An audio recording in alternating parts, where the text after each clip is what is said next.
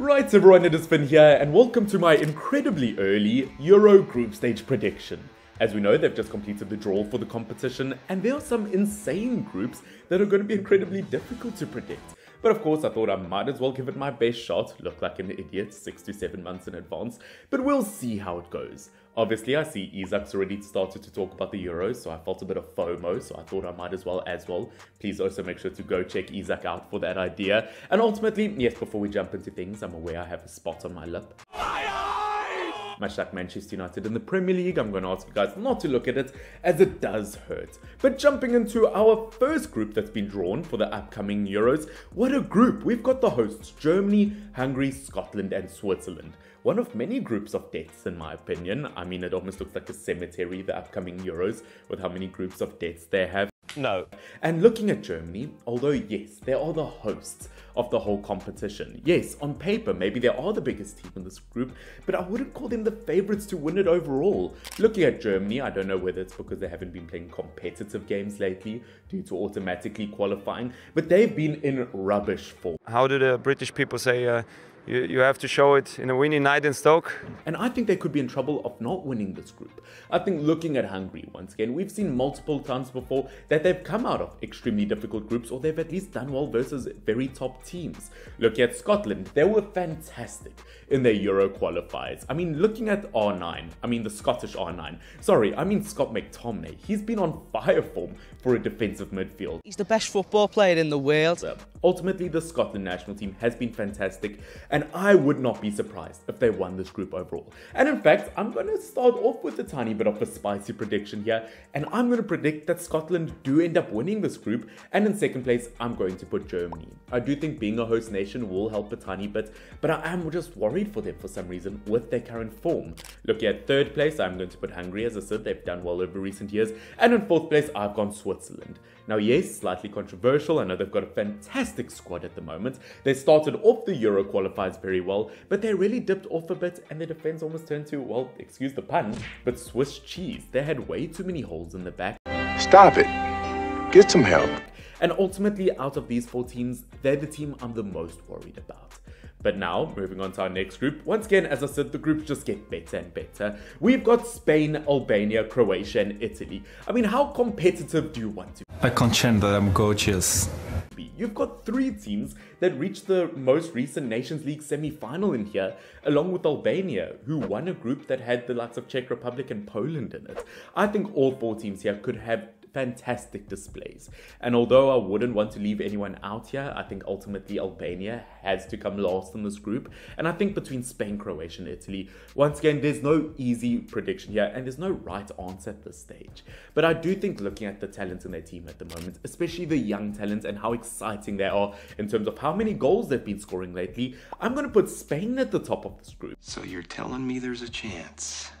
Once again, as I said, the likes of Yamal, I would have loved for him to join the likes of Morocco. As someone who's from Africa, I always like to see top talent joining African nations.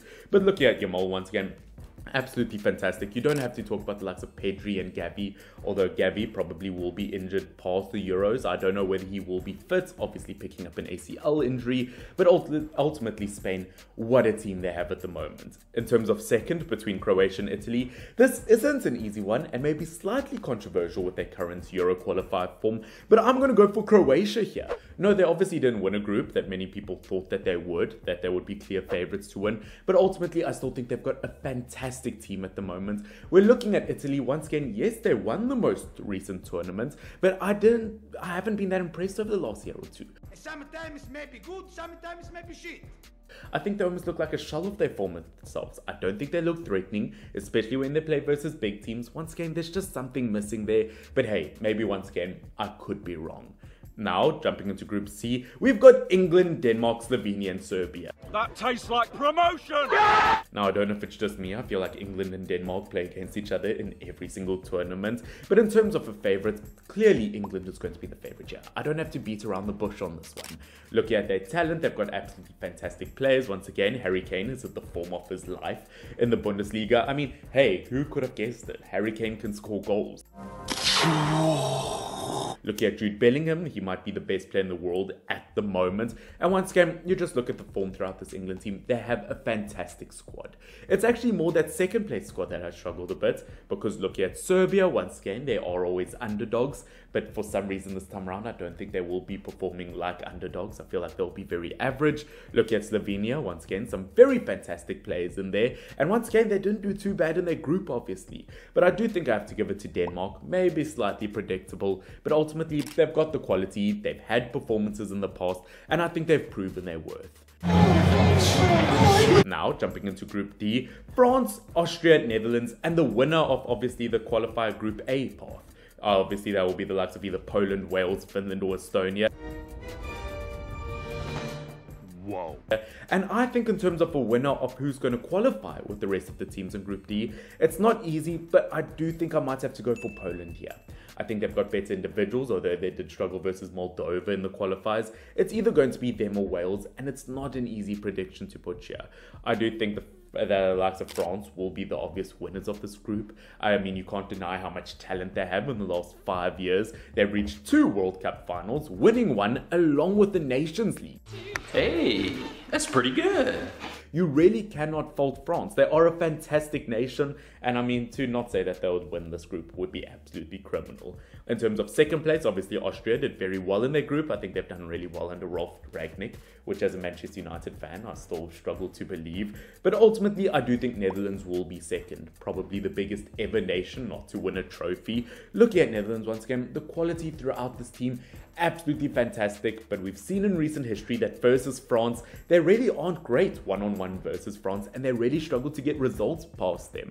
I prefer really not to speak. Ultimately, at the end of the day, France and Netherlands should make it through. Now, jumping into our second final group, which, by the way, I haven't quite asked you guys, put in the comment section down below which nation you support.